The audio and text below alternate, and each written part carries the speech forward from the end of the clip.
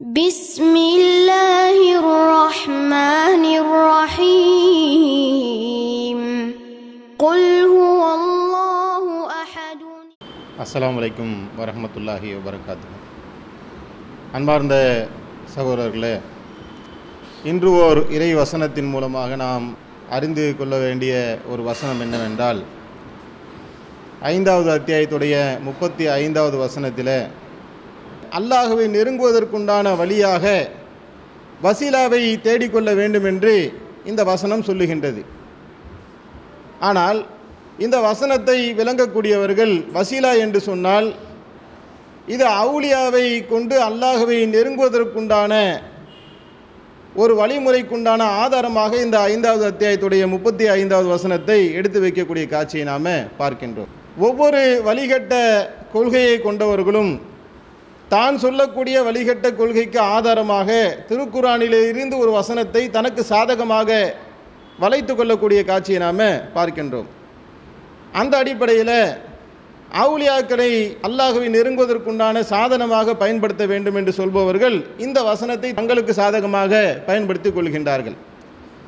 மசீலா என்ற வார்த்தைக்கு சரியான பொருள் என்னவென்று சொன்னால் ஒரு சாதனம். இப்போ கடலில் ஒருவர் பயணம் செய்கின்றார் என்று சொன்னால் கப்பல் ஒரு சாதனம்.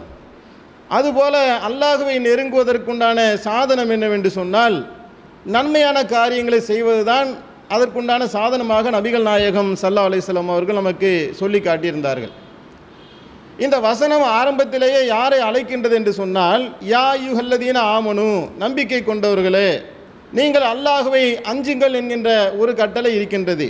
இரண்டாவதாக அல்லாஹ்வை நெருங்குவதற்குண்டான வசீலாவை தேடிக்கொள்ளுங்கள், நீங்கள் அல்லாஹ்வுடைய பாதையில் போரிடுங்கள் என்கின்ற கட்டளையும் மூன்றாவதாக இருக்கின்றது. இந்த 3 கட்டளையில் 2 கட்டளை அனைவருக்குமே பொதுவானது என்றும், வசீலாவை தேடுவது என்று சொன்னால் அது குறிப்பிட்ட ஒரு சிலருக்கு மட்டும் உரியது என்றும் என்ன செய்கிறாங்க, பிரிக்கக்கூடிய காட்சியை நாம் பார்க்குறோம்.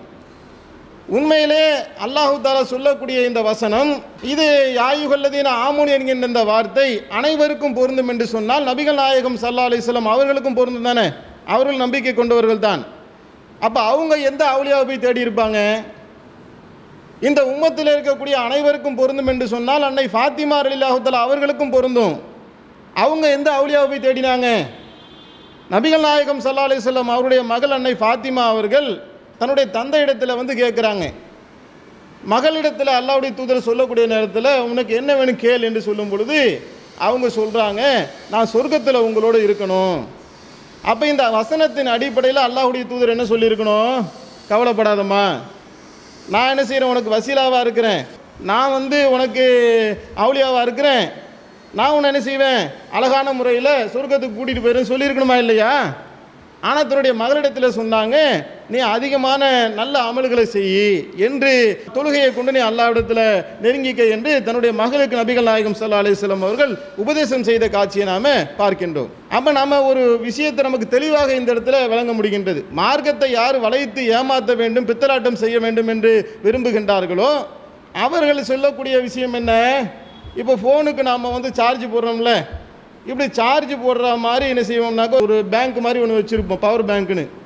அது மாதிரி நீ நன்மை ரொம்ப கம்மியாக செஞ்சுருக்கிறியா, நீ எப்படியாப்பட்ட ஒரு வாழ்க்கை வேணாலும் வாழ்ந்துக்க, நீ நன்மை செய்யலைனாலும் பரவாயில்ல, தீமை செஞ்சாலும் பரவாயில்ல, என்கிட்ட வா, வந்தேன்னு சொன்னால் உனக்கு எப்படி இந்த பவர் பேங்க்லேருந்து ஃபோனுக்கு சார்ஜ் போட்டு விட்றனோ அந்த மாதிரி நீ என் கையை பிடிச்சிக்கிட்டேன்னு சொன்னான் அவுலியாவாகிய என்னிடத்திலிருந்து உனக்கு சார்ஜ் ஏறிக்கும் என்ற ஒரு தவறான கொள்கையை சொல்லி மக்களை வழிகெடுக்கக்கூடிய காட்சியை நாம் பார்க்குறோம்.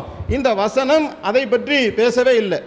இன்னும் சொல்ல போனால் 17வது அத்தியாயத்துடைய 57வது வசனத்தில் அல்லாஹ் சொல்லி காட்டுகின்றான், இவர்கள் யாரிடம் பிரார்த்திக்கின்றார்களோ, யாரை கொண்டு நாங்கள் இந்த அவுலியாவை கொண்டு நாங்கள் அல்லாஹ்வை நெருங்கிறோன்னு சொல்கிறாங்கல்ல, அவர்களுக்கு சம்மட்டி அடி அடிப்பதை போல அல்லாஹ் 17வது அத்தியாயத்துடைய 57வது வசனத்தில் சொல்லி காட்டுகின்றான், யாரை இவர்கள் பிரார்த்திக்கின்றார்களோ அவர்களே அல்லாஹ்வுக்கு மிக நெருக்கமானவர்களாக இருந்தாலும் கூட அவர்கள் அல்லாஹ்ட்ட வசீலாவை தேடிக்கிட்டு இருக்கிறாங்க.